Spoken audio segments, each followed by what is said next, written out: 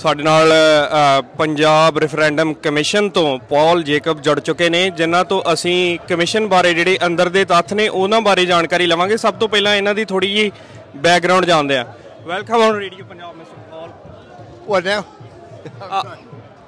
Welcome on Radio Punjab. Oh, thank you very much. Good to be with you. So, can you please share a little bit of your background of being involved with this commission? Well, I've worked on initiative and referendums in the United States for years, did term limits limiting how long politicians can stay in office, which was very popular throughout the U.S.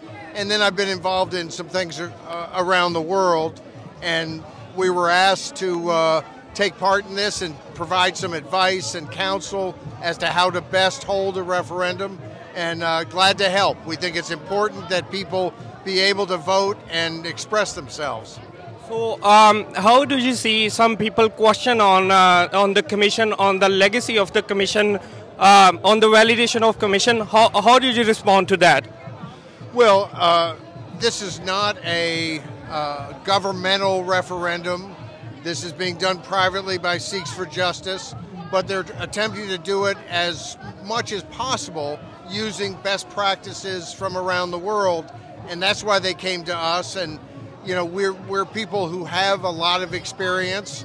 People sometimes see things differently, but we've worked all over the world, and we're trying to share that experience. So, you know, we're not suggesting that somehow we are the font of all knowledge, but we're working closely with the folks who are doing this, and they've been very good about taking advice and trying to do it as best they can. So what would you say about this? So as we can see, there are a number of people waiting in lines. So is there a possibility of a next referendum happening in Lower Mainland area? You know, I don't know whether there'll be another one, but I suspect that there will, just because this is an incredible outpouring of people. I've been present for ones that were held in London and in Toronto. They've been held in other places, and it's always been a tremendous turnout. But this is something else. We just talked to people in line who said they'd been in line for 2 hours, and they probably have another 30 minutes or 45 minutes before they get to vote. And people coming in wheelchairs and you know, crutches to get there. So it's always very inspiring when you see people who care enough to come out and vote. So I have one very interesting question. So people wanted to know that. So who decides the location of who decides the place where the referendum will be happening next? Well, the Sikhs for Justice will decide where the next referendum will be. They will ask advice as to where to hold it, what sort of building, and usually we try to have a building that's a private place or a public place that people can come to. And of course, in this particular case, there was some problems late where one of the schools said it could be held there, and then said it could not be held there. But those things, you just kind of roll with them as best you can. But I think that the effort will be in other places as well. My friend have one question. So, Mr. Paul, so there was there is a school venue was cancelled, Tamanavis Secondary School. So they cancelled because they think there's a poster which Sikh for Justice has. There's a gun barrel, which was pierced by the pen. So the school board is thinking that this is promoting violence.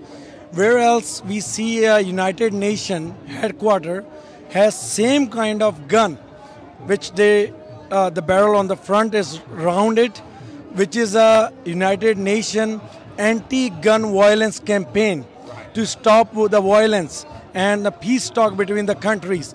So the Sikh for Justice is doing the same thing, but howsoever that school is cancelled because they think that the youth or the school children, they think that they're promoting a gun culture.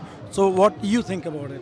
Well, I've seen the poster you're talking about, and I think someone could look at it initially and misunderstand.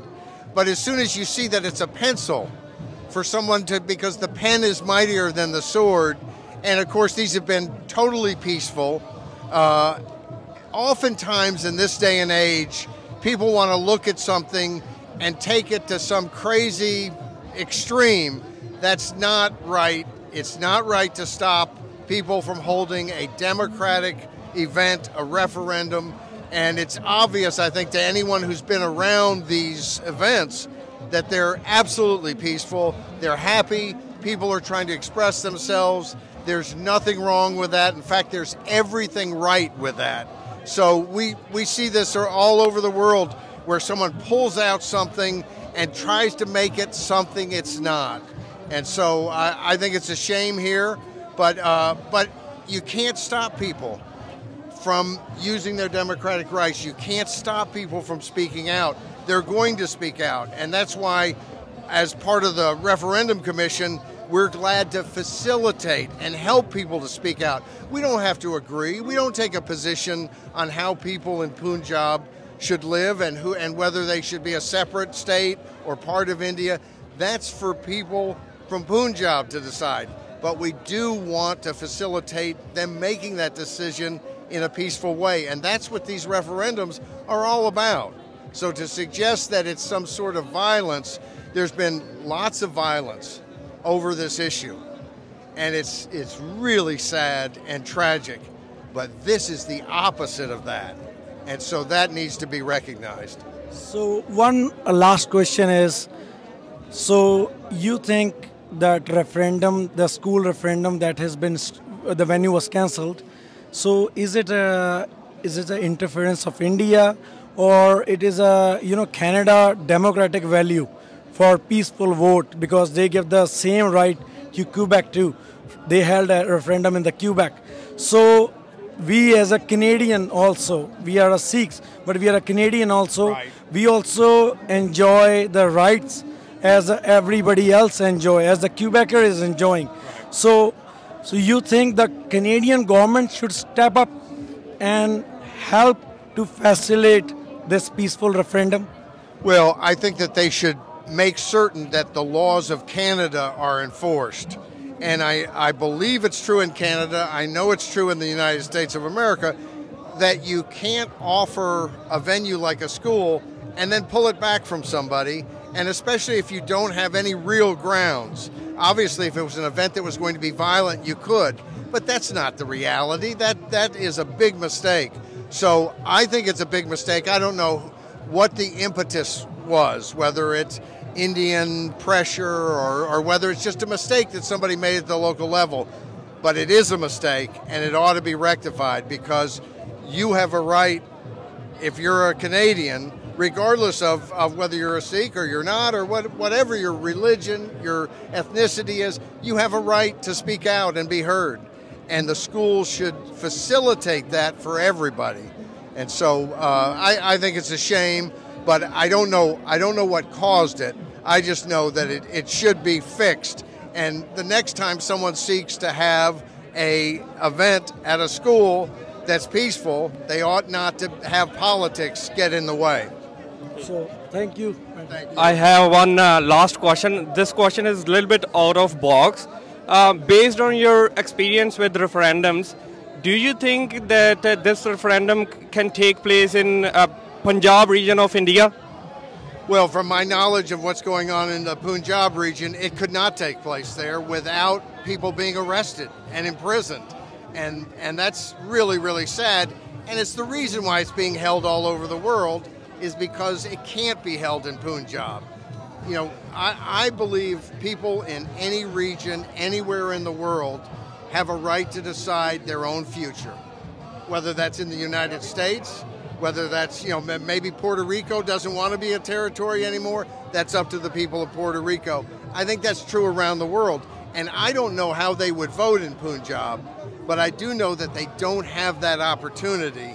And so we're glad to be able to help folks who want to give Sikhs all over the world a chance to speak out and to cast a vote. Mr. Jacob, what's your experience? Like, in how many countries, or if you can name it, the countries you already worked in the referendums? Well, I've worked in the U.S. I've also been to London and worked on things there. I've been in Taiwan, a number of other countries, and most of my referendum experience is in the United States of America. That's where I cut my teeth and have worked for decades. And it's really only recently that I've gotten involved in things like this and in events happening in other countries. But look, we're all the same. We look different. We have different languages, but we're all looking for the same thing, and that is to be able to live our lives and to say what we want to say and to feel confident in where we live, that our society treats us with respect, and that's all about democratic processes and accountability. And so I think starting, look, lots of people can grab a gun, and very few problems get solved that way. And here are people grabbing ballots, and I think that's the best way to solve problems. And so this is something that I've had some experience around the world. I'm looking forward to have more. But I think anybody who is standing here today would see what's happening and say, this is good. Whether I agree with the folks who are the majority of folks and the way they're voting or not, this is beautiful to see people working for a democratic change. Thank you. Thank you. Thanks for your time. Can you spell your full name? It's Paul, Paul, and then Jacob, Jacob. Thank you.